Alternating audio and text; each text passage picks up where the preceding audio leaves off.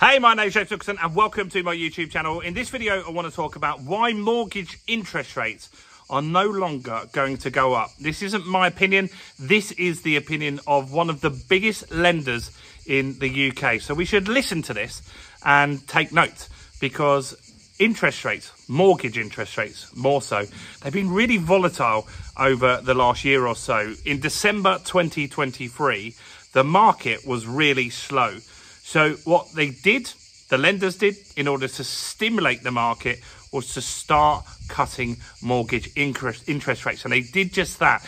In January, February and March, the market was busy, it was vibrant. Then lenders starting increasing rates again, and the market slowed down. So let's talk about who this lender is, why they're so certain that rates will not go up again, and why that could be good for you. So before we jump into this, as always, if you haven't done already, do subscribe to the channel over there and hit the bell notification and smash that like button, tickle the like button, do something to the like button. We've got a lot to celebrate this week.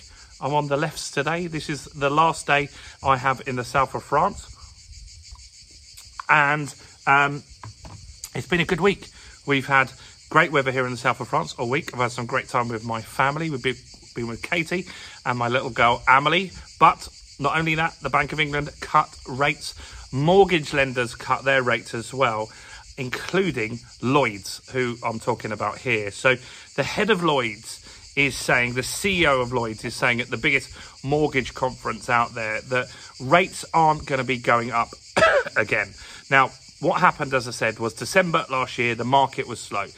The lenders stimulated the market by cutting rates. That cut into their margins a bit.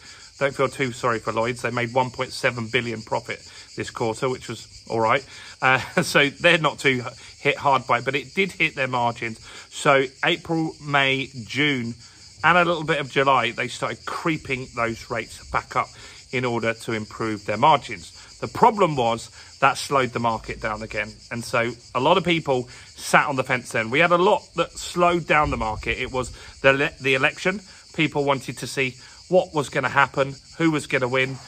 Inevitably, Labour won. People wanted to see what their policies are, how that will impact them. And so that's something that they were waiting for. Then they wanted to wait for the Bank of England to actually drop rates, because the belief is that when they do that, mortgage lenders will do the same.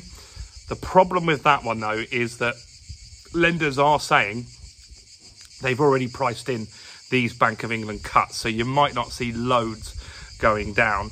And then there's lots of other things people want to see. Is the market going to drop in price? No one wants to buy at peak interest rates at the highest point in the market. So there's not lots of sellers in the market, which slows down the market. There's not lots of buyers in the market, and transaction volume is down 25% at the moment. So lenders like Lloyds, like Santander, like HSBC, the only thing they can really do to get the market moving is to cut mortgage rates. And they've done that, and they've been doing that over the last few weeks. And so they're saying that they don't feel, due to the fact that the bank is now on a cutting cycle. We've had one cut.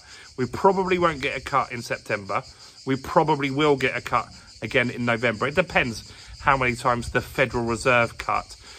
But the Federal Reserve made it quite clear this week in their meeting that they are likely to cut in September. They were really, really pushing for that and transparent. They wanted the markets to know, look, everything being well, if the next job report comes good in America or close to what they expect, the next inflation data comes to what they're expecting, then they will be cutting rates in September. They've got pressure to not be political. Donald Trump is saying, look, you shouldn't be cutting rates before an election. But if it's the right time to cut, they need to cut rates. If the rest of the world is, the Europeans have cut rates, the Swiss have cut rates, the Swedish have cut rates, the British have now cut rates, the Canadians have cut rates, the Americans, they need to get on with it if that is the right thing to do. So I think it's positive news for a lot of people here, because some of us are sitting on the fence, including myself. I've just bought a property for Amelie, who you'll be able to see in one of the short videos on the channel. She was desperate to get in one of my videos on here, so I've made 2 little shorts with her. So go and check those out in the next week or so you can see who she is. We bought a flat in Dorking in Surrey. Bought that on a bridging loan. We're looking to refinance that at the moment. And it's just a bit of a game, isn't it? Like, do we push it through really quick with the rates that we've got today? Or do we slow walk it, hoping that rates will drop in the next 4-6 weeks? Because the project's done now. We're ready to get refinanced on that property. And it's interesting to see what rate do we end up with, because lenders are dropping rates, but they're not cutting rates at a huge speed at the moment. They're only cutting rates, not necessarily because of the Bank of England, more so just because the market is slow and they're trying to get business. But I think that Lloyds are right.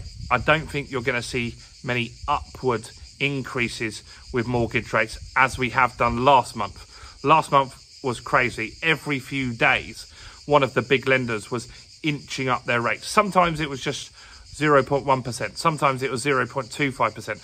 A few of them put it up 0.5%. But that isn't the way to move the market forward and get more business. And so they've looked at that.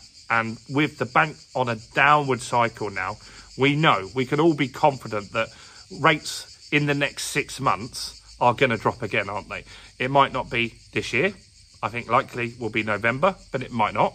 But likely is that we will get some more rate cuts in 2024.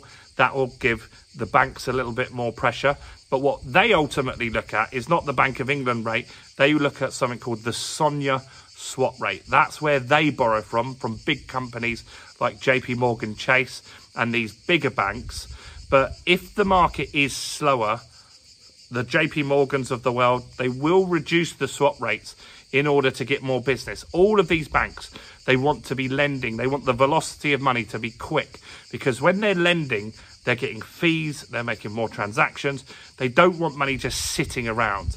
One thing I saw in the data today as well is that credit card debt is reducing at the moment, which is good. So that means less people are in less stress at the moment.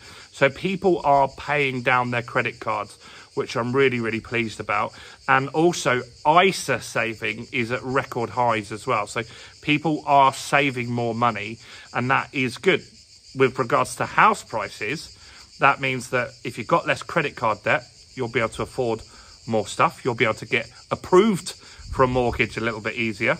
With ISAs going up, it means that people will have more deposits as well. So that's a positive sign on that side of things as well. So I'm confident with what Lloyds is saying. I don't think that mortgage interest rates are going up, at least in the next year. Let me know in the comments what you think though.